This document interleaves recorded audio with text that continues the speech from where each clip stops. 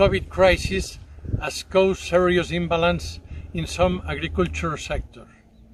To compensate for possible losses, the need for strong market management instruments has become evident.